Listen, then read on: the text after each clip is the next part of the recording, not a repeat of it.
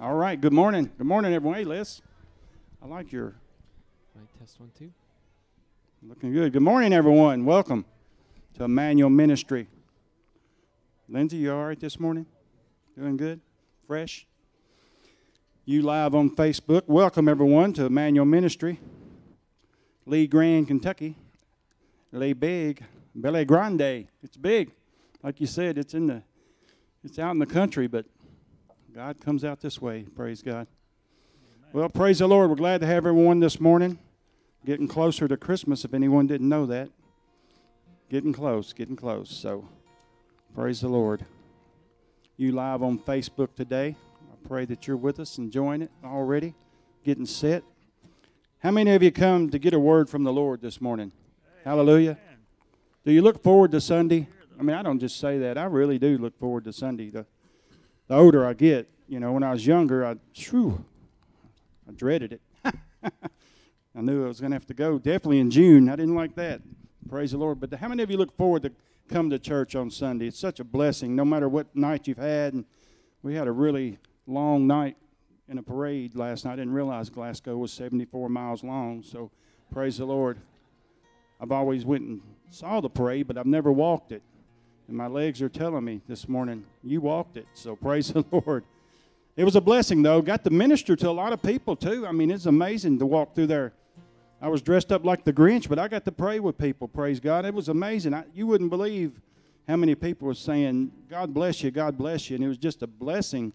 It was just amazing. I was just having a time, I tell you. I was so blessed just to see so many kids that were happy and enjoying life and people that wasn't feeling the best. So praise God, we got to pray with them, and we just believe that somebody's going to go along and water that. Praise the Lord. But God will give the increase, won't He? So praise the Lord. As we get started in here this morning, we just like to get everyone settled, and then of course, we go to the Lord in prayer. It's not a vain repetition. We do that out of respect for Him. And how many of you know you can't pray enough, but we can speak to our problems in our life and speak to that mountain. That's what's been coming to me all week. Mountain, get out of my way. Hallelujah. If there's a mountain in your way today, whether it be dead or whatever you're going through, it's got to get out of the way when you speak to it. And you believe it by faith, because that's what it's all about. So as we go to the Lord in prayer, I just asked you live there, streaming on Facebook, and here, if we could just bow our heads in reverence for the God of the universe, all right? Well, Father, we come to you this morning in the name of Jesus. You sent your Son, born of a woman, to help us and to guide us and to lead us and to give us eternal life. We're so thankful for that today. As Brother Brad said, first and foremost, we thank you that we're born again. And if you're not born again today, I pray this word or something be said in the name of Jesus, that your heart would be receptive and that you would allow the Lord Jesus to come in your heart. Because, Father, we know that's the most important thing in the world, is to be born again and be on our way. And then all that comes with it, we can learn and be taught as we sit under great teachings and great anointings. And we thank you for this church. We're so blessed to be a body of believers. We thank you for this building and what God has done here in Lee Grand, Kentucky. We don't take it for granted. Those who are watching live on Facebook, we have a beautiful facility. To God be the glory, and we're going to praise Him. The world builds big towers, big places because of big businesses. Why couldn't God have a beautiful place? And we know you should have the most beautiful place, Father, here on earth, and we know you do in heaven. So as we come together, we believe, we trust, we stand in agreement as a body of believers today that your word will never fail. And we know there's one thing you can't do, and that's fail, Father. So we come to you, we believe you, we trust you, and we come in one accord today, even as they did in the upper room. And we know there was a mighty rushing wind that came through. 120 of them, Father, and that may be about what's here today. And we thank you, Father, that you would just rest upon us and give us strength and wisdom and revelation. And you said in your word, if any man lack wisdom, we ask you for wisdom today, because wisdom is the most powerful thing we can have under that anointing, Father. We give you praise and glory in the name of Jesus. All that agreed said amen, and amen, and so be it. So, again, welcome to Emmanuel Ministry. We may have some first-time visitors here. I don't know that this is your first time here, but anybody here a first-time visitor, first time you've been here in Emmanuel Ministry in the church here in the building? Briar, you've been here before. Briar raised his hand.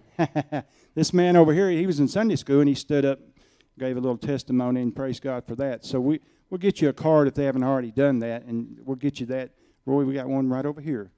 Yeah, he said, you're from Louisville. Yes, sir, if that's right. Yeah, and he drives Amish, and the Lord directed him here, so praise God. We're glad he did, and I know there'll be something here that God will utilize and go through someone and speak to him through the power of God. I know he probably already has through Sunday school, so thank God for that. The Word of God is rich and powerful. So as we get into the announcements, we have one visitor, and we'll say, first of all, the sanctuary is open for prayer each Sunday from 9 to 9:25 a.m. Classes for all ages follow at 9:30 each Sunday morning, and again at 6:30 each Wednesday night. The second one is we are taking cash donations to help with Operation Christmas Child Ministry. A basket in the foyer for that. It's in the foyer. The newly daily bread devotionals for December through February are in the foyer. Also, we have starting after service today, that's what time of year it is, guys, we have what? The Christmas practice for the play. So in the sanctuary for everyone to play on Sunday for each week until the 18th. Lunch will be provided. Our Christmas program will be December the 18th at 10:30 a.m. So starting today after service, there will be a practice in the sanctuary. Everybody probably knows that by now, but if you want to be involved in that, see Sister Amy or someone else. You got something you need to say? Yeah, I just want to add one more thing. I do have, I think everybody pretty much knows, but if you have children participating in the program, I have a thing on Facebook that's just feed that gives you information on practices, what we need, that type of information. So be sure you look for that. It will be by invitation only. So if you can look for Getting Ready for the Miracle invite, and that way you can be updated on any information that you need to know. Thank you. Thank you, Amy. Sister Amy. All right. The other one we have here is the Woman's Craft Activity Plan for this Sunday at 3 p.m. has been canceled. So that'll be canceled today. It's the Woman's Craft Activity Plan that was for today, has been canceled. The next one is the Emmaus Christmas Gathering will be Saturday, December the 10th. That'll be next Saturday. The board will meet at 4:30 p.m. The share a dish meal will be at 6 p.m., followed by a time of sharing. Anyone who has attended a walk or flight can attend and bring their family, and that'll be next Saturday. So we won't announce this again. This is the last Sunday we announced that. The Men's Jail Ministry will be at the Hart County Jail on December the 18th at 3 p.m. The Women's Jail Ministry will minister there on December the 12th, December the 27th at 7 p.m. Got a tongue twister there. Well, praise the Lord. But jail ministry is powerful. We're involved in it. I can speak on that myself. So it's really God's using these men and women that are going in there. So thank God for that. And we'll just be a part of that. During Christmas, and know it's a sad time any time, but during Christmas it seems like when we go in there that it doubles in attendance. It's sad, but it's true. And they're already sad before they get in there. So we want to take them some hope and tell them there is a way, the only way, and that's Jesus Christ. So praise the Lord for that. It says also here, since Christmas is on a Sunday, this year we will meet at 10:30 for worship and communion. No Sunday school. Don't worry about it if you can't come, but if you can, please come. Praise the Lord. It's a great day to be here and take communion and worship and sing. So those are pretty much the announcements for this morning. And other than that, I'd just like to say He is an on-time God. Is He not an on-time God? If you would, please stand to your feet. If you can't stand, we understand. Stand on the inside, please. You stand on the inside long enough, you'll get to standing on the outside. Hallelujah. Look at your neighbor and say, something good's going to happen to you today. Would you do that? Yeah, hallelujah. You don't have any trouble. All you need is faith in God this morning, and God will come through every time.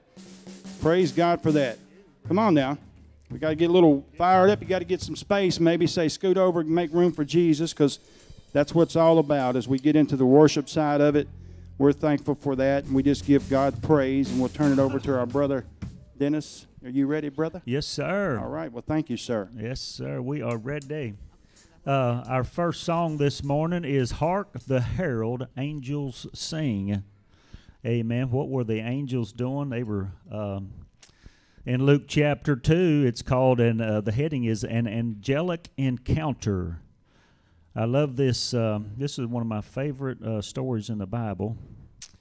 That night in a field near Bethlehem, shepherds were watching over their flock. Suddenly an angel of the Lord appeared in radiant splendor before them, lighting up the field with the blazing glory of God, and the shepherds were terrified.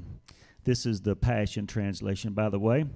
But the angel reassured them, saying, "Don't be afraid, for I have come to bring you good news, the most joyous news the world has ever heard. And it is for everyone everywhere, for today in Bethlehem a rescuer was born for you. He is the Lord Yahweh, the Messiah. You will recognize him by this miraculous sign. You will find a baby wrapped in strips of cloth and lying in a feeding trough." Then all at once in the night sky a vast number of glorious angels appeared, the very armies of heaven, and they all praised God, saying, "Glory to God in the highest realms of heaven, for there is peace and a good hope given to the sons of men." Amen. The most joyous news the world has ever heard. We've talked about that before, but this is a big deal. This is a big deal. It doesn't get any bigger. It doesn't get any higher. Jesus Christ came.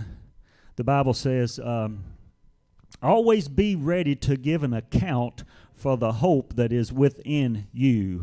So we didn't have any hope before Jesus Christ came, right? We're Gentiles. Most of us are here, Gentiles. And as Pastor mentioned the other day, we're engrafted. We are engrafted in because of Jesus. He said, "I am the way, the truth, and the life. No man comes to the Father except through me." So it's only through Jesus Christ, but it's a big deal. You know, the angels were telling, again, the most joyous news the world has ever heard. So we're just going to sing about that. Hark the herald angels sing. Amen.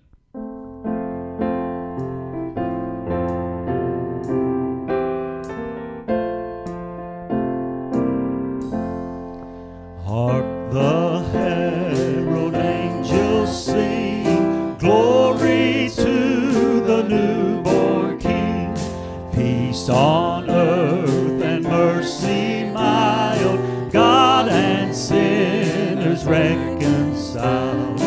Joyful all ye nations rise, join the triumph of the skies, with angelic hosts proclaim, Christ is born in Bethlehem. Hark the herald angels sing, glory to the newborn King. Christ by highest heaven adored, Christ the everlasting Lord. Late in time, behold him come, offspring of the Virgin's womb. Veiled in flesh the Godhead see, hail the incarnate deity, pleased as man with men to dwell, Jesus our Emmanuel.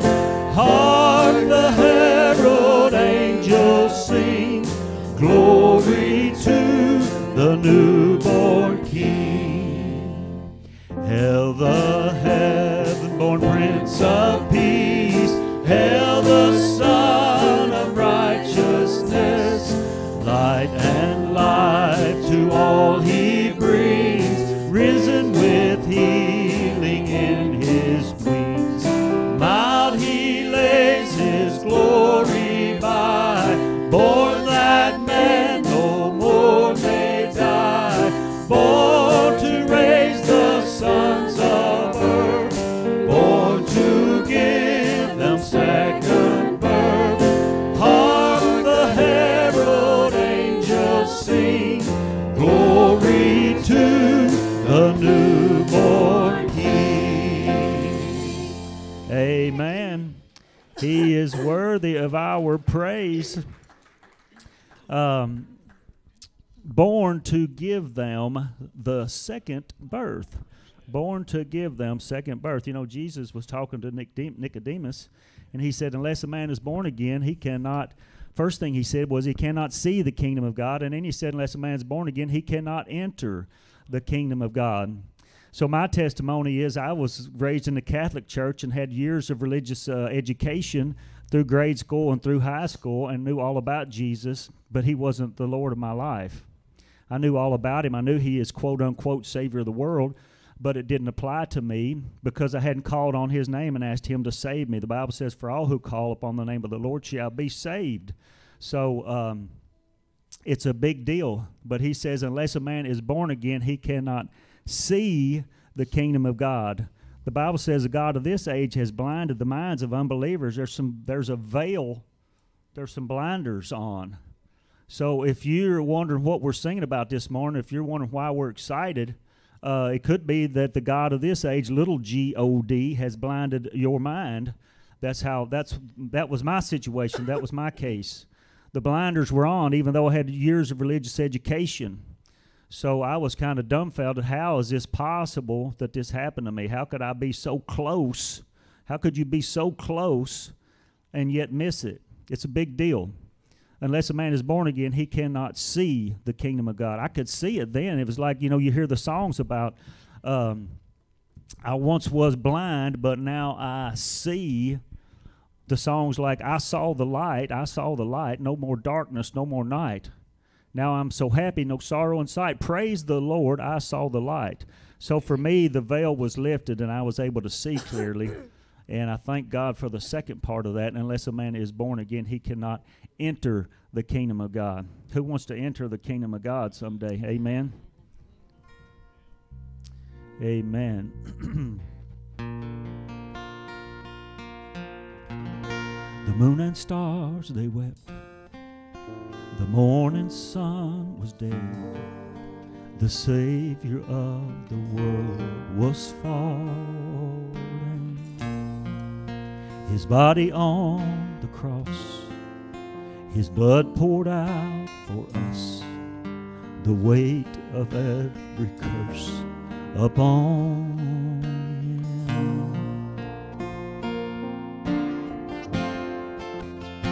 You've been redeemed by the curse of the curse, amen. By Jesus, you've been redeemed. One final breath he gave as heaven looked away. The Son of God was laid in darkness, a battle in the grave. The war on death was waged. The power of hell forever broken. The ground began to shake. The stone was rolled away. His perfect love could not be overcome. Now death, where is your sting? Our resurrected King has rendered you defeated. Forever he is glorified. Forever he is lifted high. Forever he is risen. He is alive. He is alive. The ground began to shake. The stone was rolled away. His perfect love could not be overcome. Now death, where is your sting? Our resurrected King has rendered you defeated. Forever he is glorified. Forever he is lifted high. Forever he is risen. He is alive. He is alive. We sing hallelujah. We sing hallelujah. We sing hallelujah. The Lamb is overcome. We sing hallelujah. We sing hallelujah. We sing hallelujah. The Lamb has overcome. We sing hallelujah. We sing hallelujah. We sing hallelujah. The Lamb has overcome. We sing hallelujah. We sing hallelujah. We sing hallelujah. Forever He is glorified. Forever He is lifted high. Forever He is risen. He is alive. He is alive. Forever He is glorified. Forever He is lifted high.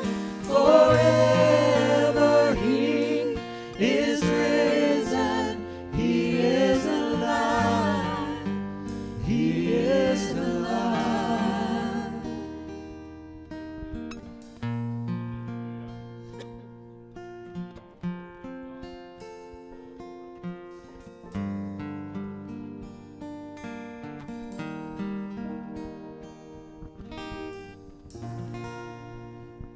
Amen. Aren't you thankful that He is alive? Amen. We serve a living God. Amen. Forever He is glorified. Amen. He is worthy. He is worthy of our praise. Amen.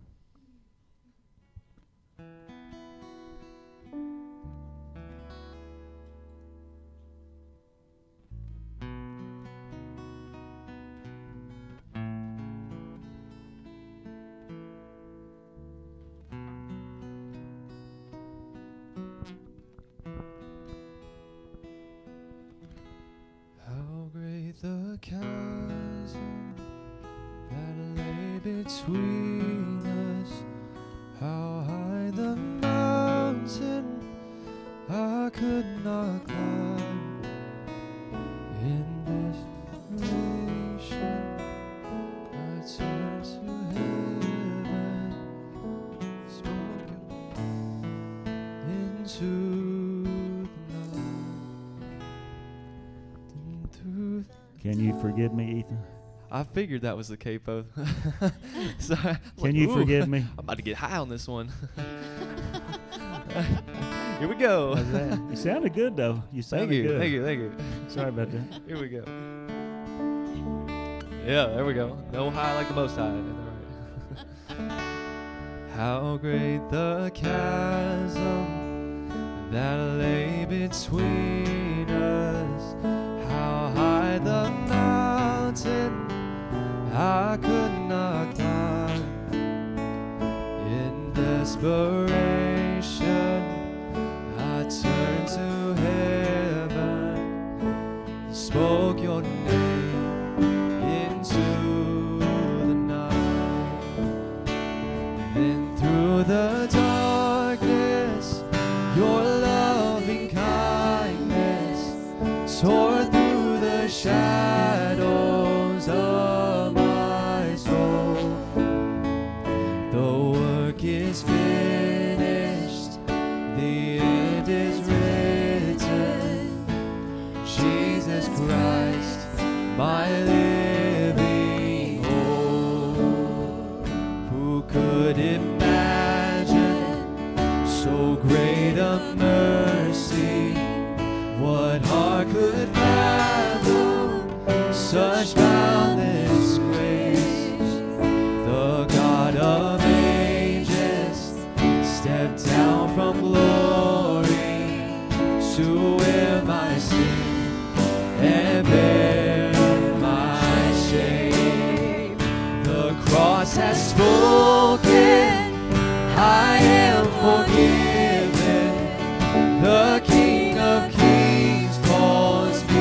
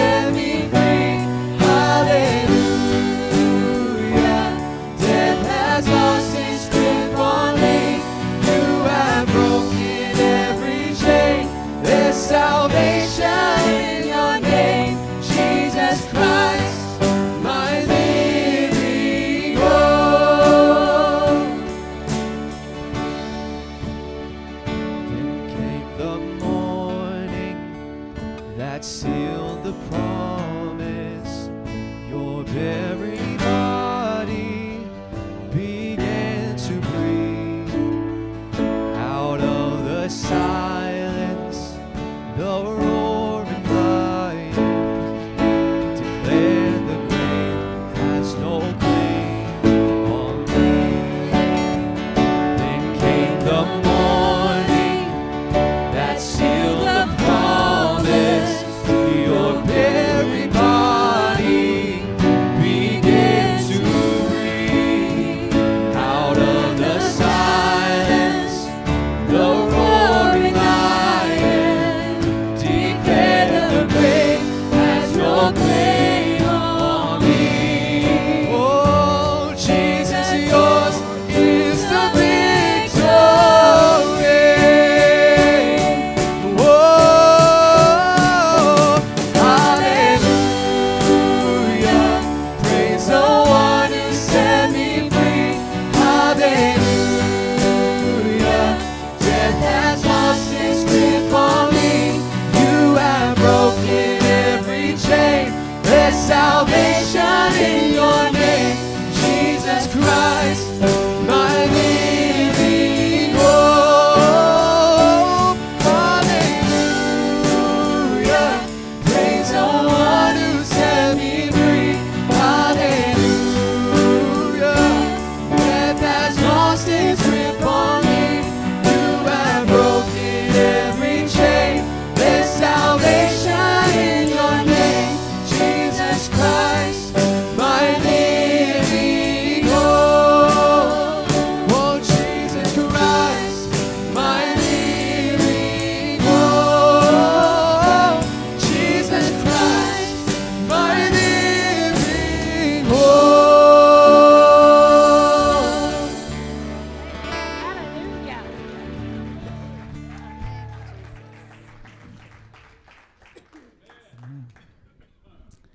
Always be ready to give an account for the hope that is within you. We should always be ready to give an account.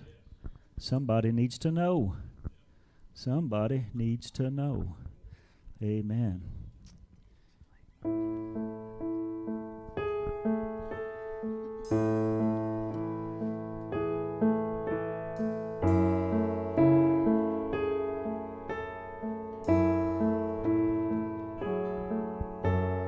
I just want to speak the name of Jesus over every heart and every mind. 'Cause I know there is peace within your presence. I speak Jesus.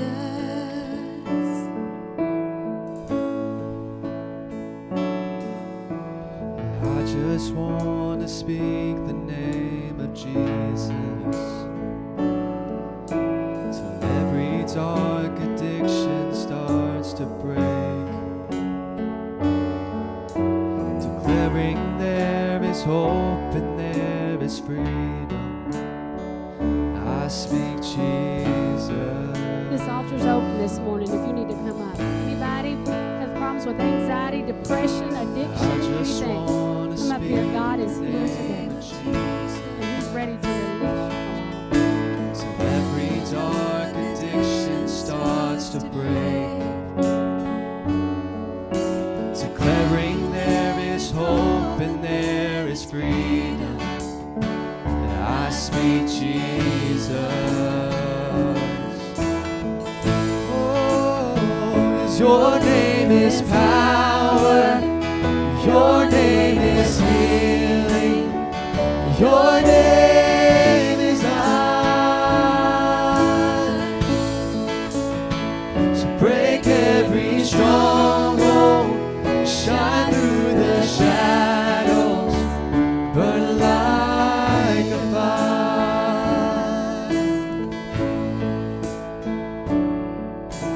And I just want to speak the name of Jesus over fear and all anxiety.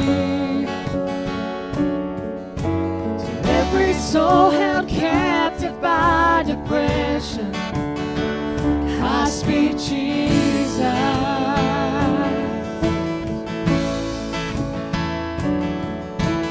I just want to speak the name of Jesus over fear and all anxiety. Every soul held captive by depression, I speak Jesus. For your name is power, your name is healing, your name is life. Break every stronghold, shine through the shadows, burn like a fire. 'Cause your name is power, your name is power, your name is healing, your name is life. Break every stronghold, shine through the shadows, burn like a fire. So shout Jesus from the mountains, Jesus in the streets, Jesus in the darkness over every enemy. Jesus for my family, I speak the holy name, Jesus. Jesus. Shout Jesus from the mountains, Jesus in the streets, Jesus in the darkness over every enemy. Jesus for my family, I speak the holy name, Jesus. Shout Jesus, shout Jesus, shout Jesus from the mountains, Jesus in the streets, Jesus in the darkness over every enemy. Jesus for my family, I speak the holy name, Jesus. Yeah. 'Cause your name is power, your name is healing, your name is life. Yes, it is. So break every stronghold, shine through the shadows, burn like a fire. Your name is power, your name is healing, your name is life. So break every stronghold, shine through the shadows, burn like a fire. Oh, shout Jesus from the mountains, Jesus in the streets, Jesus in the darkness over every enemy. Jesus for my family, I speak the holy name, Jesus. Oh, shout Jesus from the mountains, Jesus in the streets, Jesus in the darkness over every enemy. Jesus for my family, I speak the holy name, Jesus. Oh, so shout Jesus from the mountains, Jesus in the streets, Jesus in the darkness over every enemy. Jesus for my family, I speak the holy name, Jesus.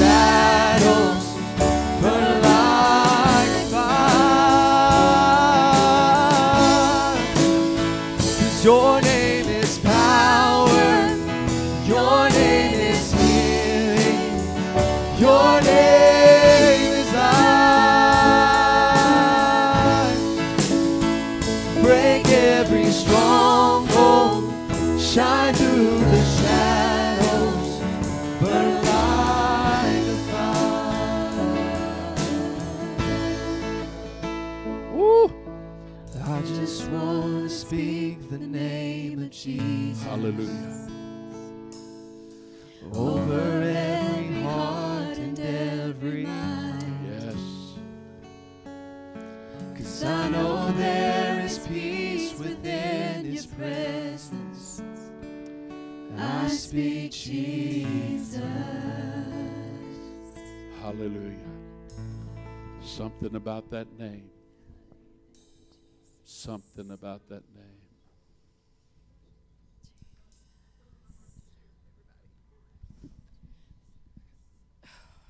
It's a hard conversation, but it needs to be said. If you look at this bracelet that I have on my wrist, it says Jesus for Jackson. And I'm sure most of you know what that means. And I was faced with a situation where the answer was cancer.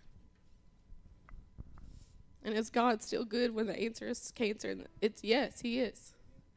Is He still good when your baby has cancer? Yes, He is. And the minute that those words were told to me, the only thing I could say was Jesus. I was very intentional about making sure that Jesus was before all of this.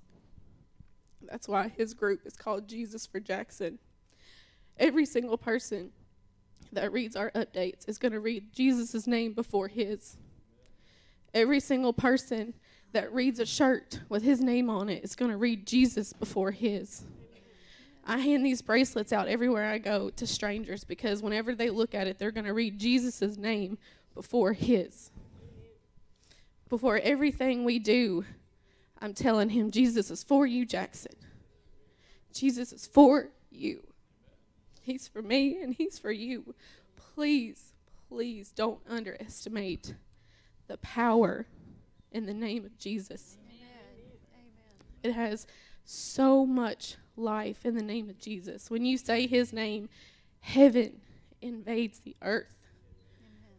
When you say his name, darkness cannot stay. Healing takes place. My son, diagnosed with an extremely rare, aggressive cancer, has just shocked the world because Jesus was put first. From the second they told me it's cancer, I just said, Jesus, just be with us and go before my son, Jesus. So please speak the name of Jesus over your children.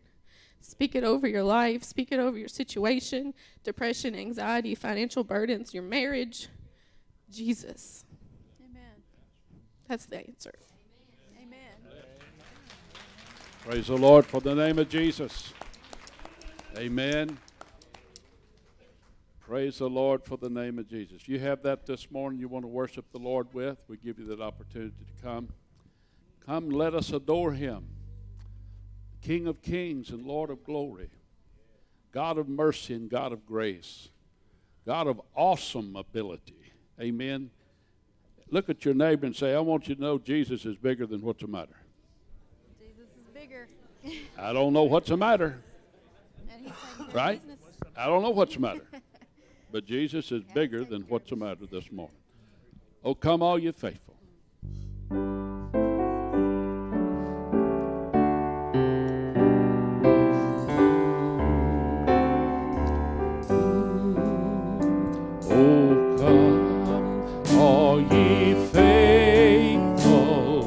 Joyful and triumphant, oh come ye to Bethlehem.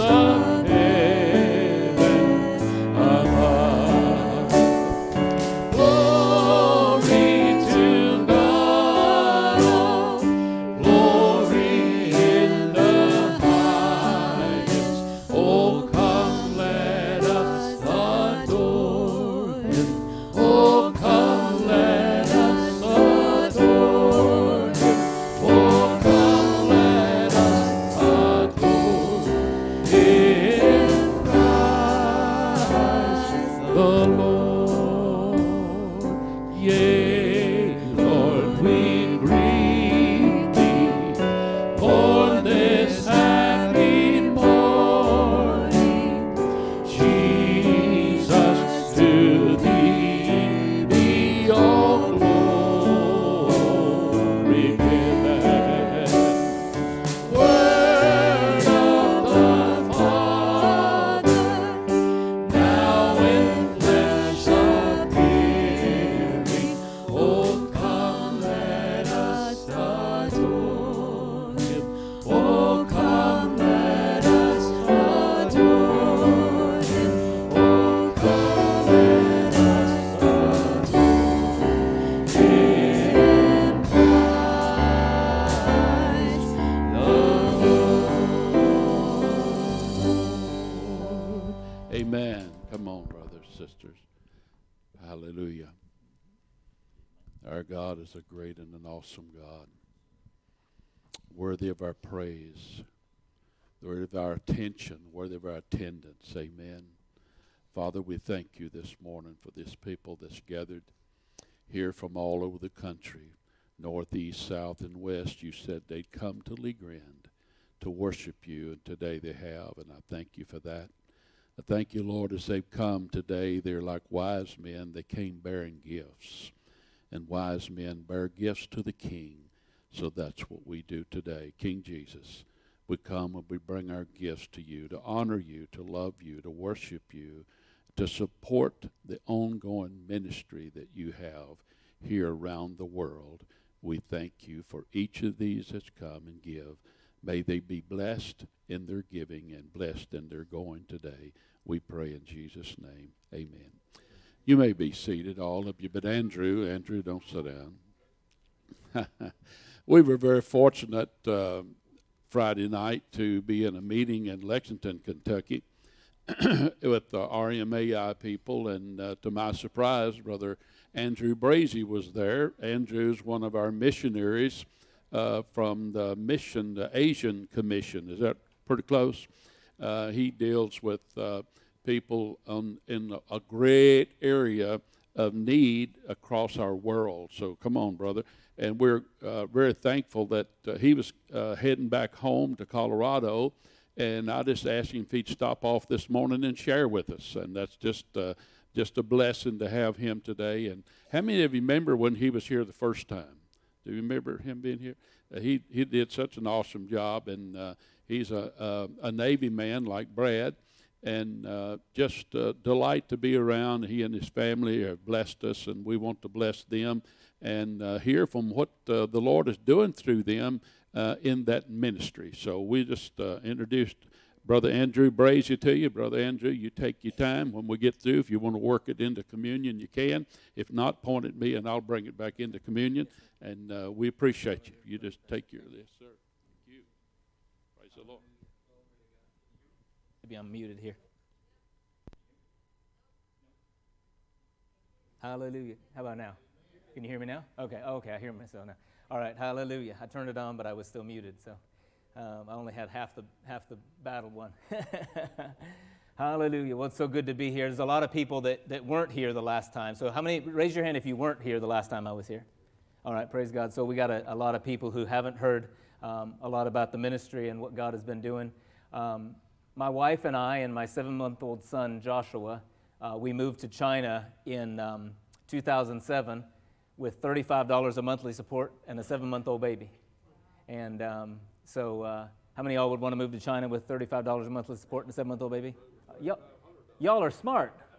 These Kentucky people are smart here, you know. And so we didn't really want to either, but we wanted to obey God. And now God's blessed the ministry and blessed us so much more financially, way beyond that. And I want to share some of that this morning.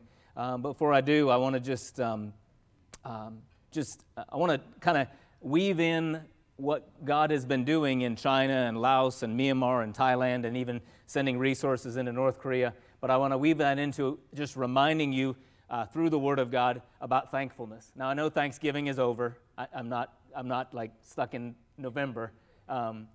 But at the same time, we could thank God. We could spend the next 3 hours thanking God, and He would be worthy of more than that. Amen? because God is worthy of our thanks and our worship, and He's done so much for us. And so I want to, as I get going, I'm going to share some scriptures that talk about thankfulness. But I want to just, how many believe we have so much to be thankful for? How many are thankful for America? Praise God. God has blessed us in America with so much. I'm just so thankful for even just the fact that we can come here, and the fact that when I drove down the road, there was a sign out in the road that said, there's a church here. Because where we do, all of our churches in China are underground churches, we can't advertise. We can't put a sign up outside the building or outside the road or outside the village. We can't do that. But here in America, we've been blessed by God with the freedoms to be able to do that. And then when we have windows, we have to cover the windows so people can't look in and see us worshiping, because the government or the police or the Religious Affairs Bureau could look in and cause us problems. You know, just like in America we have the FBI and the CIA and Homeland Security and all these different federal organizations. Well, in China, we deal with an organization called the Religious Affairs Bureau. And the Religious Affairs Bureau comes to really just persecute Christians, but they're supposed to be controlling the religions, whether they're Buddhist or Muslim or Christian or whatever religion it is. They're there to regulate or make sure everything stays in order. Well, how many know Jesus didn't do everything in the order that the government wanted? Jesus did things in the order of the Father. The order of, He said, I only say those things I hear my Father say, and I only do those things I see my Father do. And so he was said, I'm about the business of the Father. And that's what we want to be, amen? And so I'm just so thankful for it. I'm thankful for even the songs that you all are singing this morning. You could get saved. You heard the gospel even in the songs. Talked about the blood of Jesus, the resurrection of Christ, the fact that the Trinity, that Jesus was God born in the flesh, that He was the Word of God. I mean, just the gospel, I mean, you know, we bring it in a little bit more, but you could get born again really through the songs we sung this morning. And, you know, I'm so thankful for this church in particular, because you guys have made a choice to sow specifically into the Bibles that we print. We print several thousand Bibles every year. We've printed and distributed over 16,000 Bibles this year, and we've got another 10,000 that are just finished getting printed that we're getting ready to finish paying for and then start distributing before the end of this year. It's kind of been slowed down because of all these. You know, in America, most people, thank God, we're kind of over COVID. We're just, people aren't, you know, I don't see any masks in here, but if you have a mask, well, that's, praise God, that's your freedom. But most people are just kind of done with it. We're not still being, the government's not still controlling us with that. But in China, some of my leaders from some of the churches that we planted and the leaders from the Bible schools, the underground Bible schools that we've established and planted, they're having to take COVID tests every day just to leave their homes. And this is what, almost 3 years later? Well, it is for China. They started we started hearing about COVID in November and December because we were in China, my family and I. In November, December of 2019, we started hearing about it. So we're looking at 3 years, they're still dealing with this. And then we know it's, you know, it's a real disease, but I'm thankful to God that we have those freedoms in America. And so we should just, there should never be a day that we don't thank God for America, for the freedoms, for the liberties, for the Bible, for the fact that we can have a church and worship, that we don't thank God for our pastors and the leaders in the body of Christ that teach us the Word. And we should spend more time thanking Him.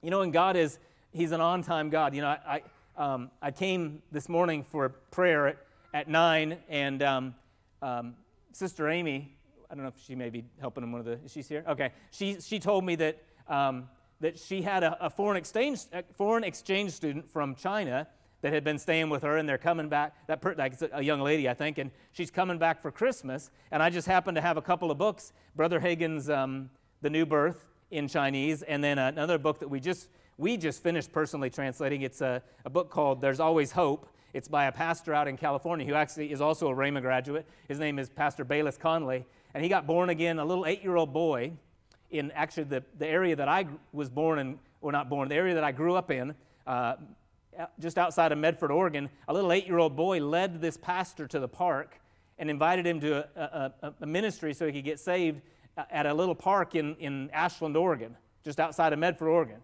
So if you're, it doesn't matter if you're 8 or 108, God will use you if you'll just open your mouth and tell people about Jesus. But I'm thankful that I never expected that in Horse Cave, Kentucky, that I'd be passing out Chinese books. But you know, I wasn't planning on being here this morning. But I don't believe it was a coincidence. The Holy Ghost has divine appointments and divine opportunities for us to share the gospel. But I'm believing that as these books go that I gave to Sister Amy earlier, as they go out into that young lady's hand, that the power of the gospel, the Apostle Paul said, I'm not ashamed of the gospel of Christ, for it's the power of God unto salvation to everyone that believes, to the Jew first and also to the Greek. And I believe that the power of the gospel is going to go into that young lady's heart, and she's going to be born again, filled with the Holy Ghost, set free, delivered, have new life in Christ, and then she's going to take that to her family and her friends and her neighbors and her coworkers.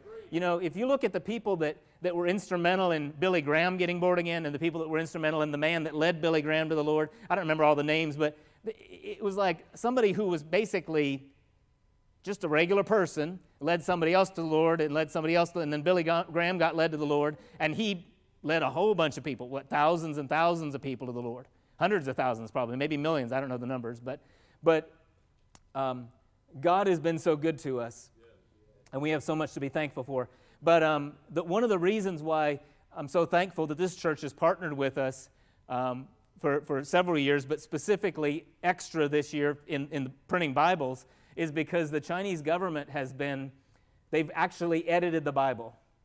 They're very similar to, well, probably almost even worse than what, if you look at the Jehovah's Witness Bible, it's the New World Translation of the Holy Scriptures. If you look at John 1:1, it says, in our King James Bible, it says, in the beginning was the Word, and the Word was with God, and the Word was God. Well, if you read the New World Translation of the Holy Scriptures that the Jehovah's Witness have put out, it says, in the beginning was the Word, and the Word was God, and the Word was a God, with a little g, saying that Jesus was a little God, and that he was a God, but that's not the truth. That's a lie. You can't even find that if you look at in the Greek. It's not like that, but they've changed it. Well, the Chinese government, the Communist Party in China, has taken and they've edited the Bible to take out things like the deity of Christ, the virgin birth, the fact that Jesus rose from the dead. One of the scripture where the woman was caught in the act of adultery, and they were wanting to stone her. They've changed that to where it says he actually stoned her. Now there's different edits, like there's different Bibles floating around, and we've been able to print a little pamphlet, like a little trifold pamphlet, that gives the scriptures and what they actually say in the real Bible, and then it shows what the scriptures say in the Bible that the Chinese Communist Party has translated. And then we're distributing those so people can open up the Bible and go to those scriptures and find out if they've got a real Bible or if they've got a Bible from the pit of hell. And so, but we're so thankful that this church and other churches like you across America and a few other parts in the world have partnered with us to be able to print Bibles so we can get Bibles into the hands of the people in China. So we thank you. We appreciate you. The church in China gives their thanks, and so you guys have a part in that. Praise God. We give glory to God for you. How many are thankful for the Bible? Yeah. How many love the Word of God? Wow. Praise God. It's the only thing that could set us free and the only thing that can deliver us. And so, in addition to that, we also have printed 12,000 different discipleship books this year and distributed them. Some of Brother Hagin's books, the Believer's Authority, The New Birth, Why Tongues, In Him, and then some of the other study guides that Brother Hagin had that were translated in Chinese. I think this one's called Redeemed from Sickness, Disease, and Poverty, Sickness, Disease, and Spiritual Death. I don't remember exactly what the English title is, but and then this year, a few months ago, we translated Nancy Dufresne's book. Have anybody heard of Nancy Dufresne? The late Dr. Ed Dufresne, his wife. He went home to be with the Lord a few years ago, but we just translated her book, Answer It, a few months ago into Chinese and got those printed and distributed. There's another Raymond graduate called Pastor Dean Brown. He's up in New York in the Bronx, and his book is Rebuilding Your Foundation of Faith. We translated that last year, and we've been distributing those. And then Pastor Rob Thompson's book, it's on excellence. We translated that into Chinese, and we're distributing that. And then Pastor David Sharon, he's a pastor out in Las Vegas. A few months ago, I think we finished that back in April, maybe, or right at the beginning of this year. We did Pastor David Sharon. He's also a Rhema graduate and speaks at the camp meetings and different things at Rhema for Pastor Hagan and Miss Lynette. And then this book here, I was telling you about, we got that. But you guys have a part in getting, so right now I can't get back into China because it's still closed down to Americans. Several months ago I met with, I flew to Thailand, and 8 of my key leaders, my top leaders from China flew. They were able to get in and out of China because they were Chinese nationals, and the restrictions for them were a lot less. And I flew to Thailand, and I met with them for a little over 2 weeks, and we had planning meetings and prayer meetings, and I taught them the Word. And when they went back to China, they had to quarantine for 28 days. Anybody quarantined for 28 days because of COVID? No? Okay, not unless you, probably not in America, unless you got it and then maybe quarantine and then you got it again or something. You're not going to, but they had to, so they flew. When I got to Thailand, I had to quarantine for 10 days in a hotel, and then when I got out of the quarantine, we met with them for, like I said, a little over 2 weeks. Then after we met with them, they flew back to China. When they landed in Shanghai, they had to quarantine for 14 days. And then as soon as they got out of quarantine there, they took them and put them in a van and took them to the airport and flew them to the other city that we work out of in southern China. And then they had to quarantine for another 14 days there. And so that's a sacrifice. It's a commitment, you know. We actually had some of our churches, one of our churches, they locked down, and they were getting ready to lock down. This was, I guess it would have been maybe the end of last year. They were getting ready to lock down, and they heard about the lockdown, and so they all got together and locked down together. They brought a bunch of food. They brought rice and vegetables and food and some meat and things, and they locked down at one of the house churches, and they just spent those 14 days studying the Word of God. How many of you would be willing to lock down here at the church for 14 days if they told you that they were going to be locked down? Well, praise God, we don't have to, but it was good. God used it, and they were able to study the Word and pray together and worship together and fellowship together.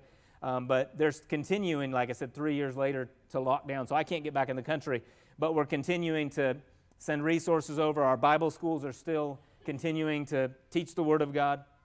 We have 318 students currently studying the Bible in our Bible schools, and we're teaching them the Word of God, teaching them faith and healing and about the blood of Jesus and the deity of Christ. And one of the reasons why it's so important that we have the Bible schools is because in China, not only are you dealing with, see, the devil wants to steal the Word, right? The devil's goal, his job, his main focus is he wants to steal the Word of God, because he knows that the Word of God can heal you, it can deliver you, it can set you free, it can give you peace and joy and wisdom and provide all your needs and give you more than enough so that you can be a blessing to others. That's why the devil wants to steal the Word. And so he uses the government in China to steal the Word, but there's a bunch of cults in China. And there's one specific cult called the Eastern Lightning, and they believe that Jesus already came back, and he came back as a woman.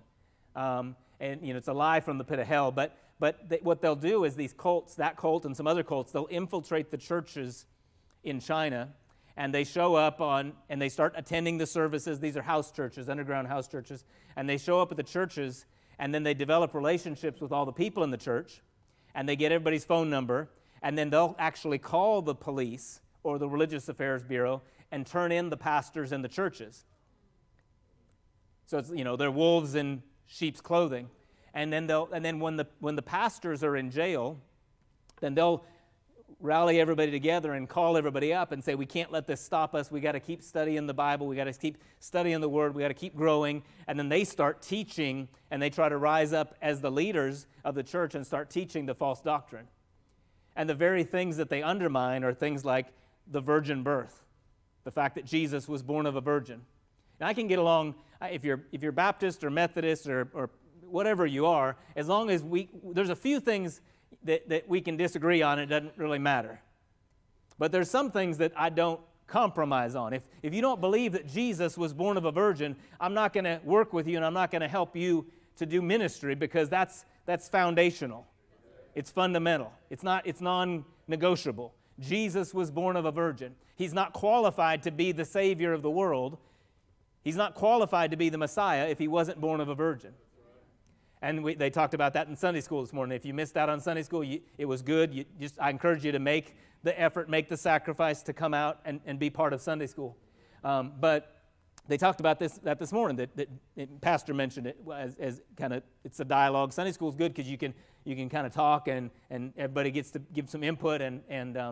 But the fact that the reason that Jesus is so special is because his blood was pure, because he was born of a virgin and his father was God.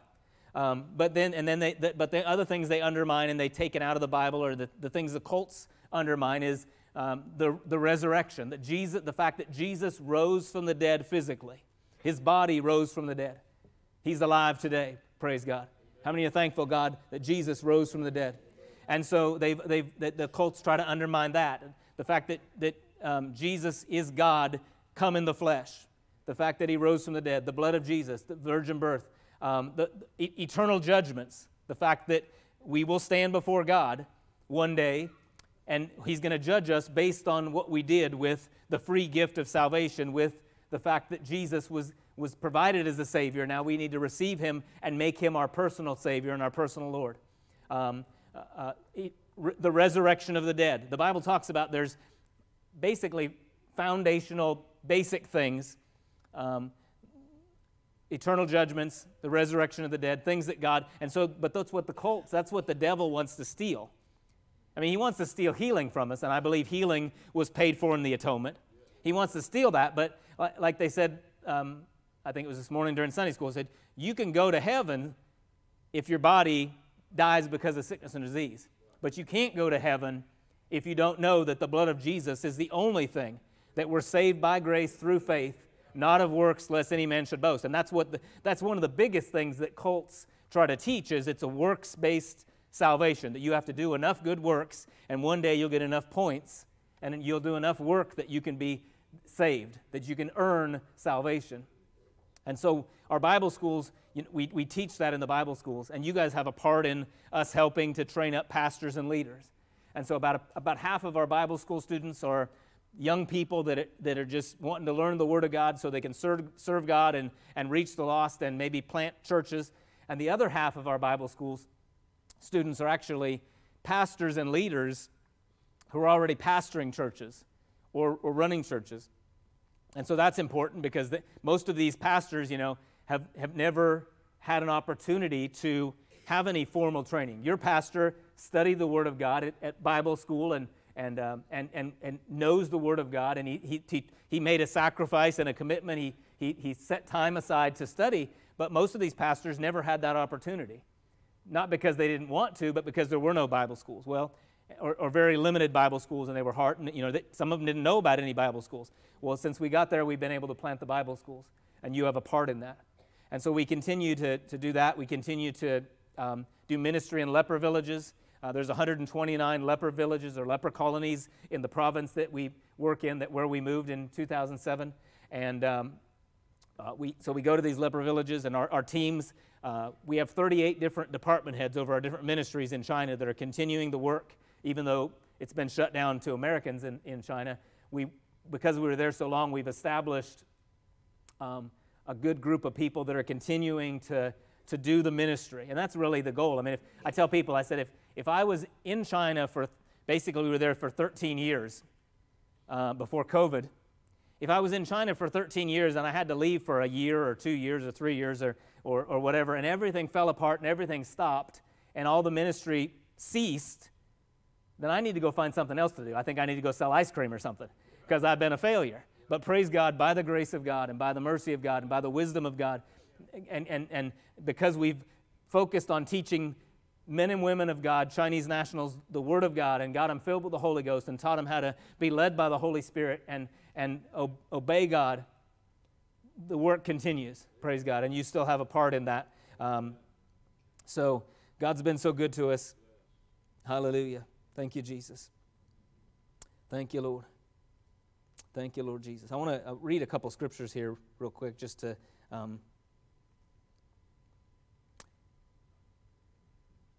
let's go to Oops, where did it go? Luke chapter 12 and verse 48.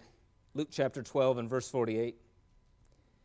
Like I said, I want to entwine thankfulness into what I'm sharing about. I'm thankful for this church. I'm thankful for the body of Christ in America.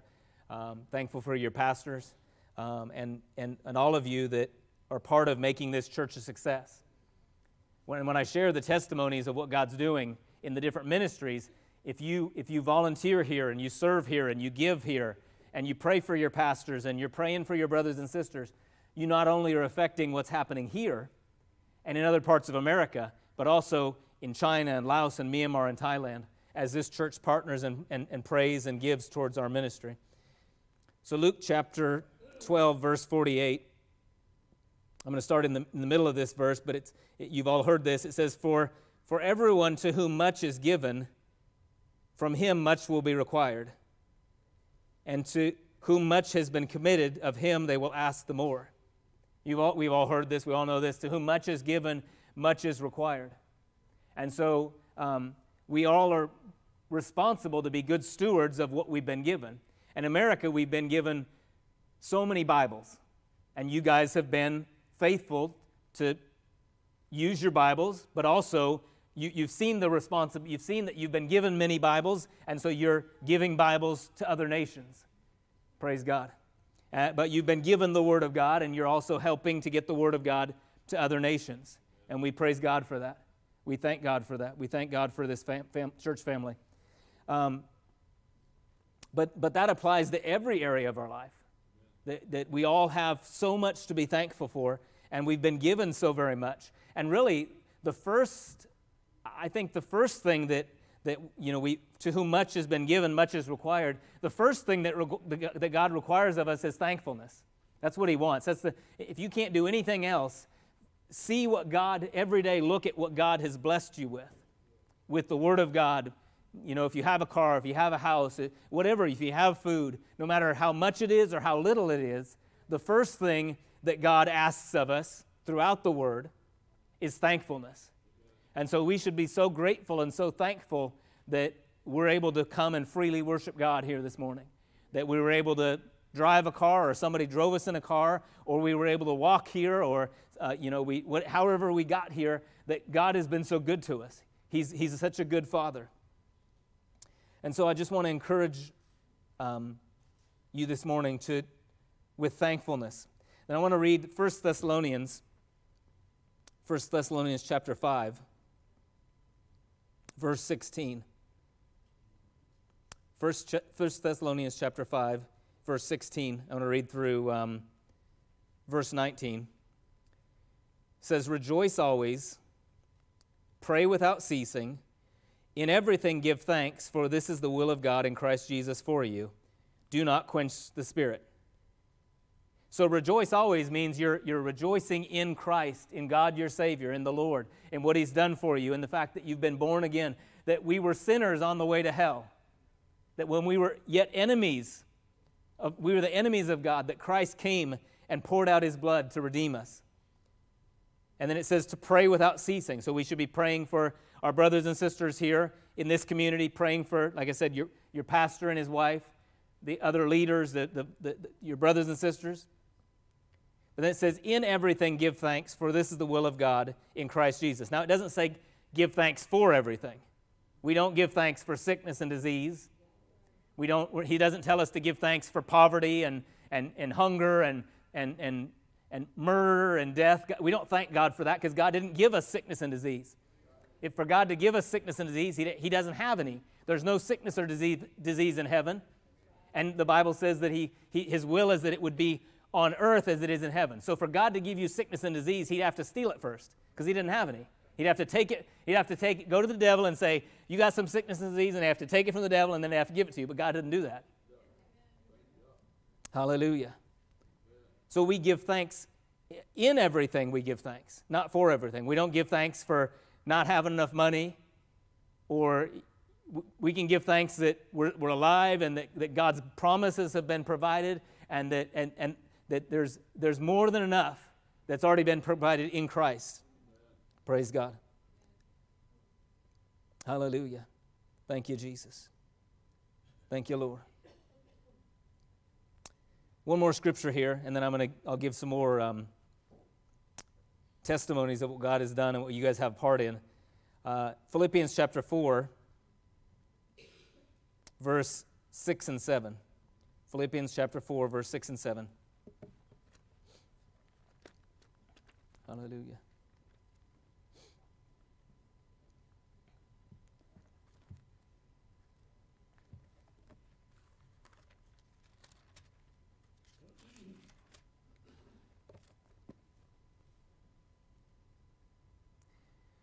Philippians 4, verse 6 says, "Be anxious for nothing, but in everything by prayer and supplication with thanksgiving let your requests be made known to God. And the peace of God, which surpasses all understanding, will guard your hearts and your minds through Christ Jesus.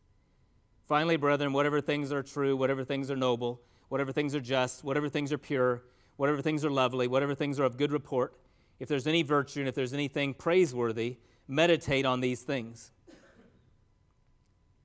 And actually, the word meditate is actually the word that means to murmur or to speak, to say over and over and over again. You meditate. It's not meditate like the monks do. They go, It's where you speak over and over. You take the word and you put it in your mouth. And then you say that word.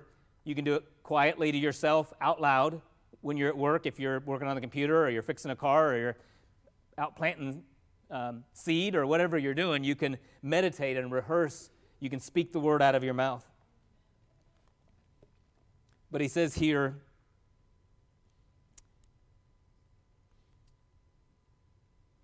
in verse 6, "Be anxious for nothing, but in everything, by prayer and supplication with thanksgiving, let your requests be made known to God." And so we should be doing everything with thanksgiving, thanking God the fact that we woke up this morning. How many woke up this morning? Okay, so some of you, I know some people just don't raise their hand for anything, but that's okay. Just be thankful that you woke up this morning. If you didn't wake up this morning, you wouldn't be here. We've been praying for your families. But, one thing I encourage you to do is respond to Jesus. Respond to the Word of God. Respond when pastor's up here preaching, when he says something, respond, because that's really what faith is. It's acting on the Word of God, responding in response to the Word of God. When you're a doer of the Word and not a hearer only, that's when you're blessed.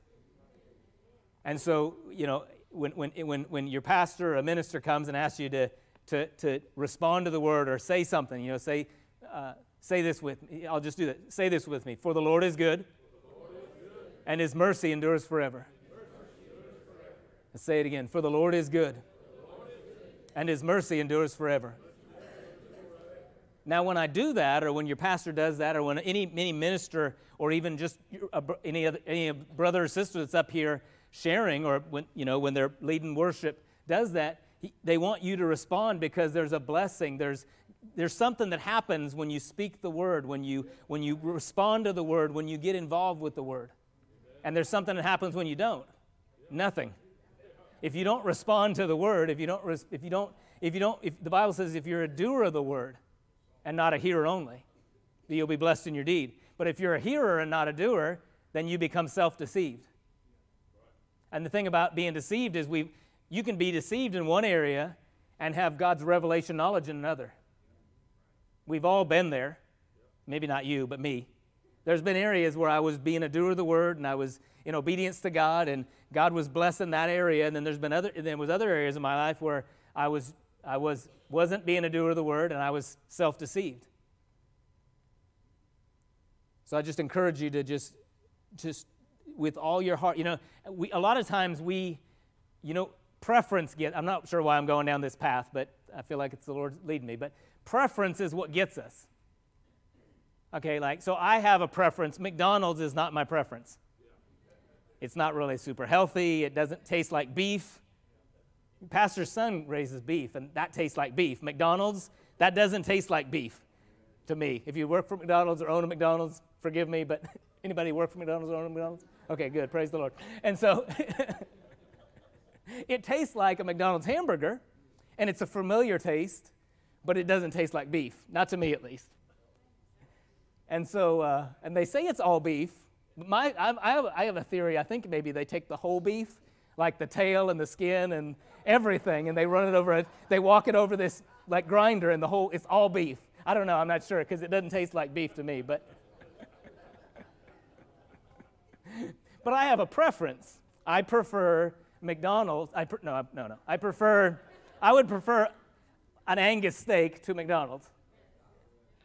And that's okay. It's okay to have preferences, but we can't be led by our preferences. Because I've gone to McDonald's before because the Lord told me to and shared the gospel with people there. And people have been born again. And it wasn't my preference. It wasn't what I wanted as far as food. But we can't be led by preference. And God will let you go and eat what you want. And He'll give you times where He doesn't say anything. And then He'll let you do what you want. But so many times in life, we're led by preference. And the more that you allow, whatever you'll allow God to get involved in, He'll get involved in. And whatever you don't let Him get involved in, for the most part, He's not going to get involved in it. Like, you don't have to ask God what clothes to wear every morning. You don't have to. But there's been times when I asked God and He told me, and I wore something, and somebody came up because they liked it or they made a comment about what I was wearing that day, and I was able to share the gospel with them. Because I got that day, and I'm not saying I do that every day, but that day, I asked God, He told me, and then it caused somebody to ask a question or make a comment, which opened up a conversation and a dialogue, and God got involved in that situation because of what I wore. So like I said, you don't have to ask God what to wear every day, but anything that you ask God about, anything that you let Him get involved in, He'll get involved in, and when He's involved in it, not only will it be a blessing to you, but it'll be a blessing to God, but it'll also be a blessing to those that are lost and those that are hurting, those that are bound by sickness and disease and poverty and bound by the devil and addiction and sin. So you don't have to ask God what restaurant to go to, but if you will, He'll get involved in your decisions. You don't have to ask God what road to take to work or to the store. When I was 17 years old, I was working for the Forest Service in Oregon, and the Lord told me not to take this one road, but to take another road.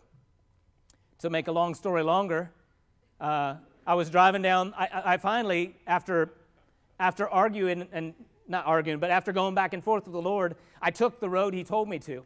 And instead of being on the interstate, I-5, I took a little back road that was like 25, 30 miles an hour was the speed limit. And my tire blew out, and I almost lost control in my little Chevy pickup. And I might not be here today if I hadn't asked the Lord. So you don't have to ask the Lord what road to take. But if we listen, the Bible says as many as are led by the Spirit of God, they are the sons of God. And the more we listen, the safer we'll be, the more blessed we'll be, the more effective we'll be at reaching the lost and reaching our community and sharing the gospel, and the more glory. And this is the bottom line. We want our lives to bring God glory. Amen? How many want your life to bring God glory? Praise God. And so the more we'll let Him be involved with, the more glory we'll bring Him through our lives. Praise God.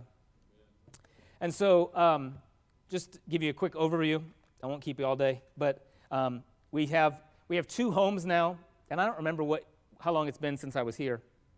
I think we only had 1 home back then, but now we have a second home for girls that we've rescued from human trafficking, from sex trafficking. And so we have a total of 40 girls now that we're teaching life skills and job skills and business skills to. And we have a coffee company where we import the coffee and tea. It's actually a coffee and tea company, but we import coffee and tea from China and from Thailand, and it helps the girls that we've rescued from human trafficking. And we ship it to Iowa, and there's a man in Iowa that roasts the coffee beans. We have our own roaster now, and then we sell those beans, and it helps the girls that we've rescued. Because what happens if you rescue girls from human trafficking and you don't teach them life skills and job skills, they'll sell themselves back into it. And so we've hired people to teach them different things. So they make these coasters. They hand weave these coasters. They actually harvest the plant and soak it in water and weave them. How many would have the patience to weave something like this? I should pray for you all to have patience. Nobody ever wants to be prayed for patience, though. I don't have the patience either, so all right, I probably could make it, but I don't want to have the patience to do that. Let's say I don't want to do this. But they're doing this, and they're listening to the word while they're doing it, and it makes it, they make money off it. So, who loves to pray in here? Who's like really likes to pray? Okay, if I give you one of these, who would pray? Okay, I'm gonna give it to the lady in the orange back here. All right. Thank you, Pastor.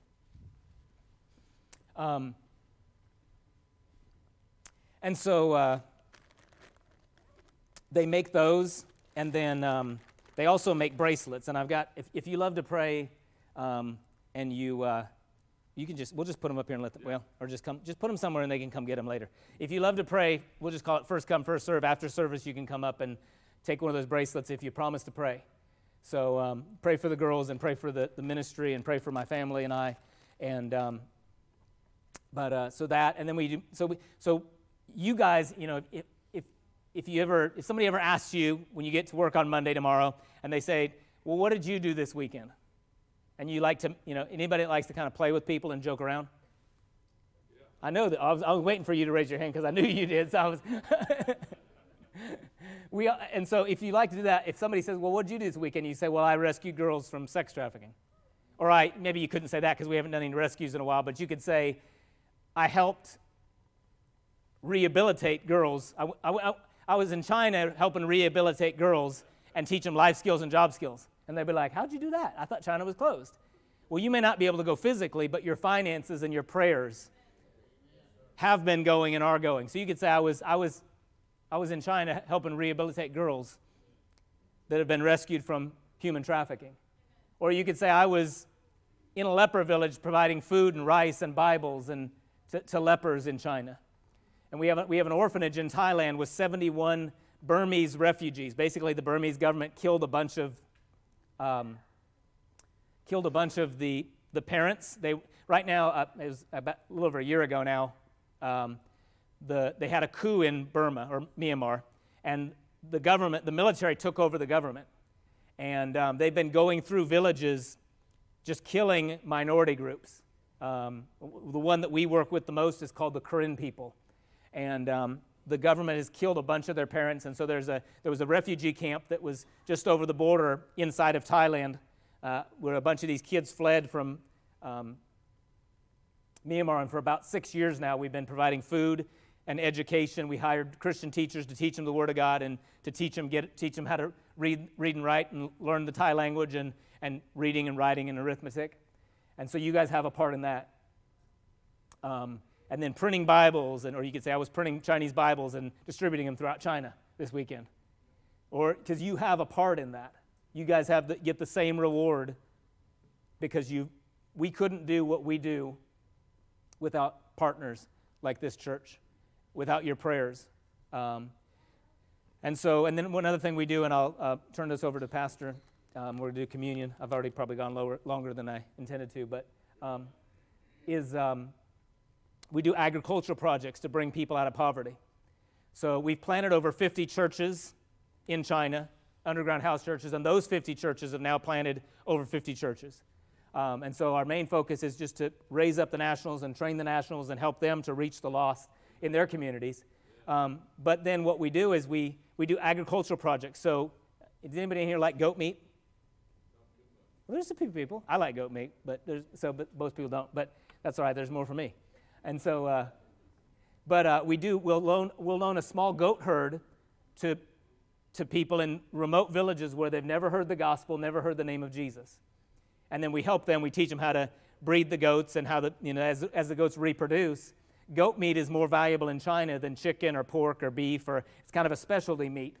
And so we can sell it for more. And as it brings people out of poverty, it opens up opportunities in these remote villages where they've never heard the gospel, never heard the name of Jesus, to share the gospel and to plant churches. And then our Bible school graduates, we help them plant churches in these villages. And then we also do aquaponics projects. We build aquaponic systems and then loan out the aquaponic systems. And aquaponics is just basically where you raise fish and you raise vegetables, and you use the fish fertilizer that's in the water to raise and grow organic vegetables. And so we loan out these aquaponic systems, and the aquaponic systems, as they work the system, they're able to pay off the loan, and then it opens the same thing, opens up the villages for us to share the gospel. And the reason we loan a goat herd or we loan an aquaponic system is if the people don't work the system, we can repossess it and give it to somebody else. If you loan money to people, you know, that he owes his wife wants a new dress, and he owes his uncle some money and his brother some money, and by the time he pays everybody back and gets his wife a new dress, he didn't have enough money to run the business, and then the business has the tendency to fail. So we loan systems, or we'll buy equipment and loan the equipment to the people, and then they're able to pay it off. But praise God, God's been so good. We're also sending resources into North Korea through the use of technology and actually even pigeons. The Lord gave us an idea real quick. I can keep going, but so many people weren't here last time. I was watching on Facebook or somewhere, and I saw that people were using pigeons to run drugs. You know, you look at a cute little pigeon and you think he's innocent, like harmless, but you think maybe he might poop on your car, but you wouldn't think he'd. But they put in little backpacks. If you Google drug running pigeons or drug pigeons, you can find pictures online of pigeons with backpacks, and they were putting pills in them and having them run pills from either Mexico to the United States and then also between the places in the Middle East. And so the Lord gave me the idea that if the devil can use pigeons that God created to run drugs, why can't we use it to run resources for the kingdom? And so we can put a little micro SD card on a band on the leg of a pigeon that we got the eggs, we got the pigeon eggs that were fertilized, we got them into North Korea, and then they put them in an incubator that they made, they hatched the eggs out, and then they trained the pigeons, and then we snuck the pigeons out of North Korea back into China, and we can fly resources and messages back to the church in North Korea on the legs of those pigeons. And so God's been good to us. He's given us wisdom and favor, and we're just thankful that we've been able to be part in leading people to Christ, helping them to grow up spiritually, helping them to get filled with the Holy Ghost, and then just to meet practical needs for orphans and lepers and continue to do ministry there. And like I said, we couldn't do it without you all. And so is there anybody here this morning, I'm going to turn it over to Pastor, that's not born again, that you don't know that you're saved by grace through faith, that you don't know if you died today, that the Bible says for believers, those who've placed their faith in Christ, to be absent from the body is to be present with the Lord. And so, but if you haven't placed your faith in Christ, if you haven't received the free gift of salvation, if you haven't received Jesus as your Lord and Savior, that promise isn't for you. It's available for you, but if you were to die without receiving that promise or without receiving that free gift, the Bible says that the wages of sin is death, and that's eternal separation from God in hell. But God doesn't want that. That's why Jesus came. So if you're here this morning and you don't know that you know that you know that your sins have been washed away by the blood of Jesus, I want you to raise your hand. Anybody? Now, some churches, and I've done this before many, many times, they ask you to close your eyes. But the Bible says if you're ashamed of me before men, I'll be ashamed of you before the angels of heaven, or before my Father in heaven. And so, God, there's something about raising your hand and testifying that Jesus, I want to make Jesus my Lord. Anybody here that doesn't know that they're born again, I want you to raise your hand. Praise God. I believe everybody's born again. If you're not filled with the Holy Spirit, after service, you can come up and we can help you with that, or if you need healing or prayer for healing. But I'm going to turn it over to Pastor, and he's going to lead us in communion. Praise God. Thank you. Good job. Praise God. Thank you. So your tithes and offerings don't just pay to make the preacher fat. They're going around the world, and they're doing exceedingly great